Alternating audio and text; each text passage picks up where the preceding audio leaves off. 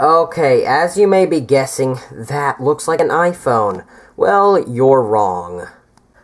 No, in fact, it is one of those dumb clones coming in from another country, I guess, or something like that. Now, I started a review on this, and the whole thing didn't upload. So here's part 2. Sadly, I didn't want to have to do 2 parts with this, because this is not the best MP3 player to try to work with anyway. Now, in the instruction book in the box, it mentions an installation CD. Installation CD. So I go ahead and I take it out of the packaging here, and realize that this CD is way too small to put anything into it. Like, take a look at this compared to a normal CD. I mean, seriously, I have no idea what the hell you'd put that thing in. So, from that point forward, there is no way to install the driver's software. So, from that point forward, I am stuck with a flash drive, to which I can only use as a standard MP3 player that is a knockoff anyway, because I have another knockoff MP3 player in which we'll be taking a look at another time. Actually, I have several. So we'll take a look at all of them. Now, the first thing you're going to notice about this dumb MP3 player here is that it looks almost exactly like an iPhone. And you'll know that for sure if you've ever seen it. Oh, who am I kidding? Everyone has seen the iPhone unless you live under a rock. And if you live under a rock, you're probably not watching this video because you're squished by that rock.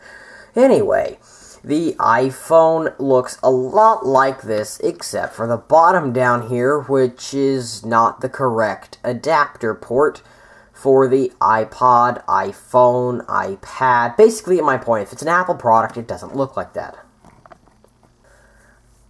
I just grabbed my old iPod to show you what I mean. I mean, check that out. These don't even look anywhere near identical. 30-pin dock connector, standard USB. 30-pin, standard USB. Not at all the same. I mean, this is standard micro USB, and this is the 30-pin dock connector. So that's the only thing that does not look like pretty much correct. I mean, it's even got this 2 screws down here like the real iPhone. It's even got the separated volume buttons just like the iPhone 4. Now, the only problem with this thing is it's a wee bit too small to fit into any iPhone 4 case. Not like you'd want to protect the thing anyway, but it's the point that it will not fit. So, don't think you can buy this and put it in a case. Not like you could ever figure out the name to this anyway, because the actual product name for this MP3 player is SMPK4964. Now, try to remember SMPK4964. You forgot it already, I bet, didn't you? iPod Touch. Try to remember the name iPod Touch.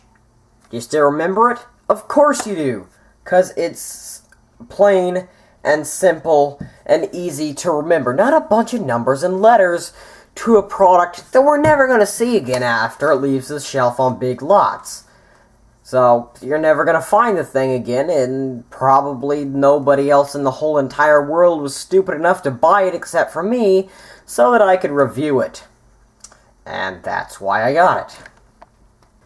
And, for your information, this is not a SIM card slot. No, that is one of those little micro, SD card slots, because they were too cheap to give you a cloud service like the iPod, or enough space. They give you 4 gigabytes. Not like you could come up with 4 gigabytes to store on this piece of crap. Anyway. Alright, so here goes magic. We're pulling off probably the peel. That probably cost more to print than the MP3 player cost me. Alright, I got the MP3 player Never mind. I gotta go charge it again. Alright. It happened again. I just charged it and it died again already on me. You know what? I'm going to put it on the charger one more time, and I'll see what I can do. But this is 2 times in a row that it charged all day and all night. And it just died.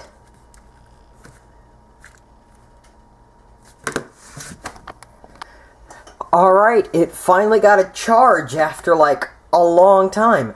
So I've got the MP3 player charged, and it's time to take a look at the MP3 player. Now that it's actually on and functioning, we can take a decent look at it. So once we turn the MP3 player itself on, we have some icons on the home screen here, as well as the time, which is displayed in the military time format. And the icons we have on our screen are music, video, photo, camera, ebook, applications, and setting. Once we go into applications, we get recorder, explorer, and a calendar, which is not correct.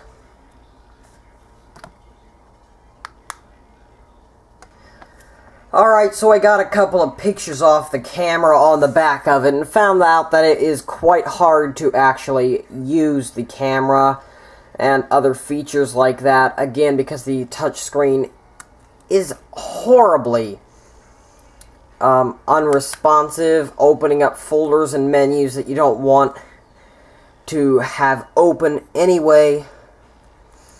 But the camera does take a decent picture. I think that I remembered it taking a better picture than it would for me. But there is a picture off of the camera on the device. So, not the worst thing I've ever seen, but I did go around and get some pretty good pictures out there in my yard. So you see that it takes a decent photo. Not wonderful, bit better than some photos, better than the camera on another knockoff MP3 player I bought. This one actually takes a great photo, unlike this MP3 player here, which does not take a great photo, but is a great MP3 player. This one is more of a better camera than it is an MP3 player. And then to get to your videos, it's a different folder. You have to go to video, camera. So videos I found very hard to use, but there I am videotaping in my yard back behind me there. So it doesn't take a great video really at all. So the iPhone definitely does a better job with videos with that 8 megapixel camera. But this definitely tops other MP3 players on the market, but does not top the iPod Touch or the iPad in any possible hope or way. Or if you have a 5th generation Nano, it does not top that either. I do not have a 5th gen Nano, but the quality of that camera is just as good as the one on the iPod Touch. So basically, in conclusion to this whole video, all I really need to say is just, watch your money and spend it wisely, and be aware that there are, perfect clones of whatever you may want to buy, like all the way around it. This looks a lot like an iPhone. So be aware on eBay and places like that these are out there, and that they are very easy to get your hands a hold of clones, and they are nowhere near as good as the real iPod Touch or iPhone. I mean, they are very, very hard to use. So just make sure you spend your money wisely, and if you are going to buy a knockoff MP3 player, do read some reviews and stay away at all possible costs from the SMP K4964, which is sold at big lots around the holiday times. So do be aware of these MP3 players, because they are almost always out there. And like I said, just be aware of them, because they are not as good a buy as you would think. See, look at that. Not as good a buy as you would think, and the charge only lasts for a couple of seconds.